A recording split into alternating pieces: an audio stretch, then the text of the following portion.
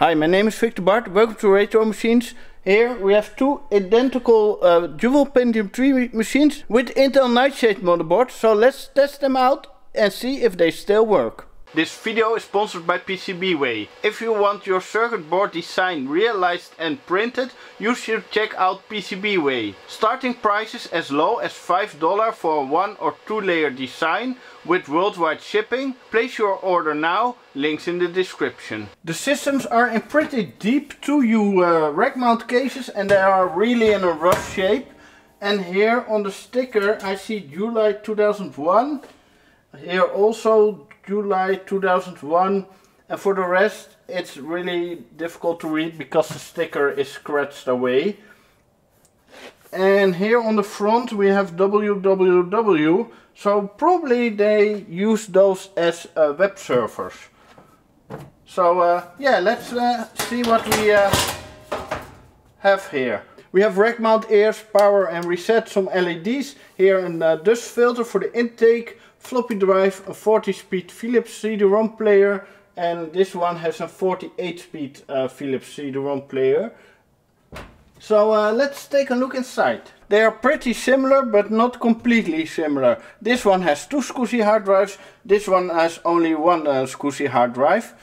And there's a different power supply in it. And this is from the brand Target, so that's not the best brand. And this is from 7Team. So they probably didn't spend much on the power supplies. The machines are super clean inside, so the dust filters really work.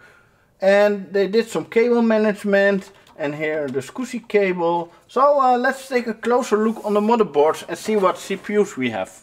The motherboard is made by Intel, and this is an Intel Nightshade.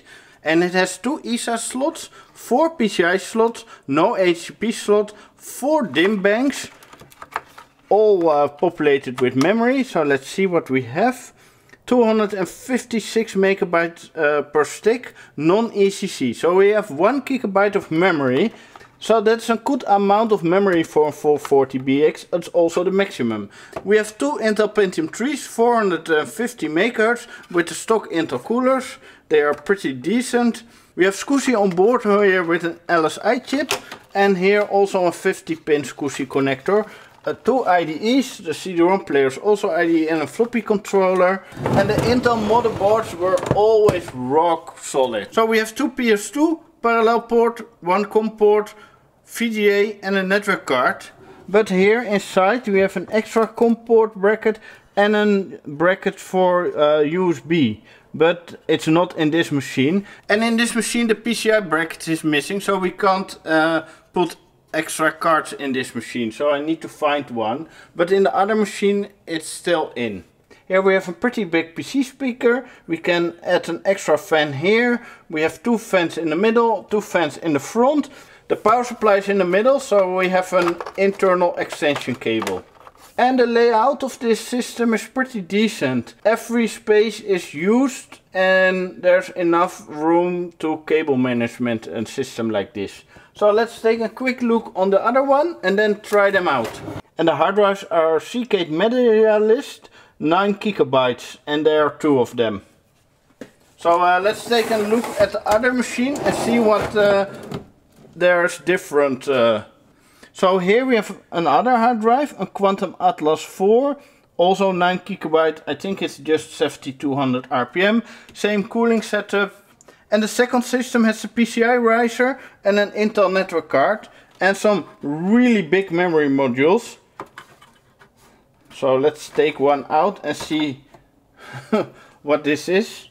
This is also 256 megabyte PC100, but also non-ACC, but double high memory. I don't really see these big modules that often, and it's really strange that it's not ECC and so big. So let's put it back. This was probably one of the first 256 modules, and they probably paid a lot of money for it. And the CPUs are also Pentium 3 450 MHz. But this one has custom coolers, so I hope the fans are not worn out, because the 5 cm fans had that problem a lot.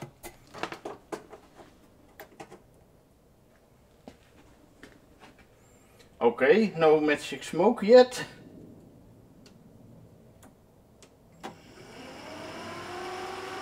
It makes noise, that's always a good sign. I hear the hard drive spinning. I feel a good airflow. So the cooling was probably fine, otherwise things can burn up. The monitor is getting a signal. The keyboard is working. 2 CPUs detected. Night S0, yes, this is a nightshade N440BX.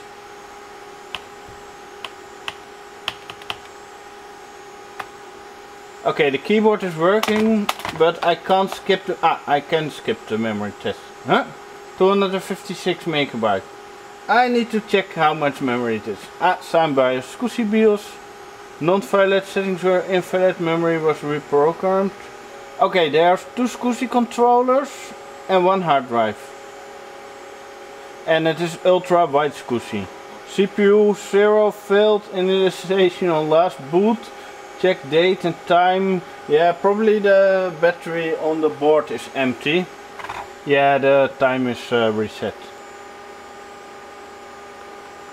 Yeah, the standard Intel BIOS, so not that much to set up. Let's do a full boot and see if there's still an operating system on the hard drive. So I think there will be Linux on, but I'm not sure. I really hope there's Linux on it, then it makes this machine cooler. Not all the memory is detected. Linux, Debian, kernel 2.6.18. Not sure which Debian this is. I hope it boots up without a kernel panic. But no hardware is switched, so probably that will be fine. Cool, we found Linux machines. The hard drive is not checked for 45,000 days. But also the time is now not correct. So maybe this is completely wrong. But it's funny to see it. But no errors yet. Uh-oh! The file system check corrected errors on the root partition, blah blah blah. Let's turn off the camera and let this machine boot, and if it gives more than the error I will put it in, and otherwise we will switch to the second system. Okay, the second machine also turned on.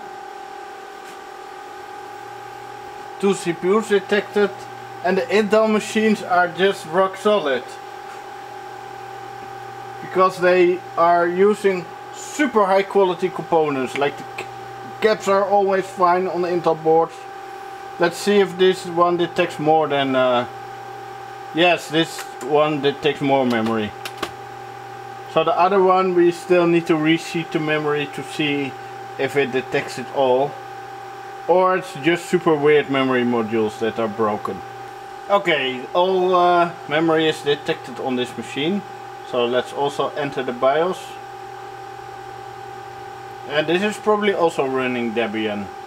Same non-valid settings were invalid. 2 hard drives detected. Also here the BIOS battery is empty. So they gave similar errors. Let's see what OS we have. Okay, this is quite annoying. I can't skip the memory counting. And it has 1 gigabyte of memory. So this takes a minute or something. Oh, Lilo, not even Crub. So maybe there's a different Linux distribution on it. I hear a hard drive ticking.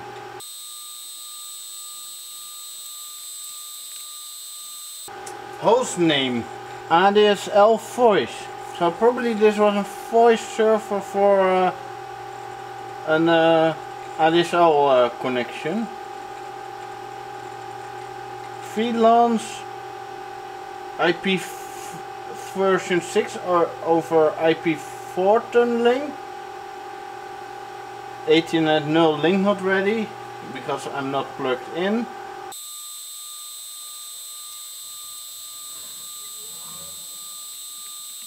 Linux is now waiting on a timeout because the network's not plugged in. Error, temporary failure in name resolution. I really hope this one boots up. Okay, this takes forever, but I will let it run for a while. Awesome, this error timed out, so it's now booting further. And as also SSHD and Asterix PBX Internet Super Server. I love old Linux. Sweet, this machine is booted up. It has Debian Linux testing unstable ADSL 2 voice. ADSL voice is the host name. Some IP numbers, but they are all local. Root. Password, enter. Shit. Root. God. I don't have a password about this machine, but that is not a problem because I don't really want to see the data on the machines. I just want to see what was the function of it. But it was probably the voice server for an DSL line. So let's see if we can reseat the memory of the other machine to see if that's still working. Okay, let's turn off this machine because the power supply gets really hot and I saw that the fan is not spinning up. So probably this power supply is also not that great because this is a target power supply. Let's see if we can open it. The warranty seal is still closed, so they never did some maintenance on it. And I think it can have broken capacitors. Yeah, and smells burning, so I think I'm right on time. So I really need to replace this power supply. But the capacitors all looks fine. Okay, this block is super hot. And I see something that's probably not correct down there. Okay, this power supply will go into the bin. But the machine itself, the hard drives are working, the CPUs are working, the memory is working. So we have a great find here. So let's check the other machine if we can see if the memory will show up. Otherwise I will just replace it with another set. Maybe this is just one of the early sticks that are probably not the most reliable. And the fans are broken on this one. They make a lot of noise and a grinding noise. But let's take out some of the memory.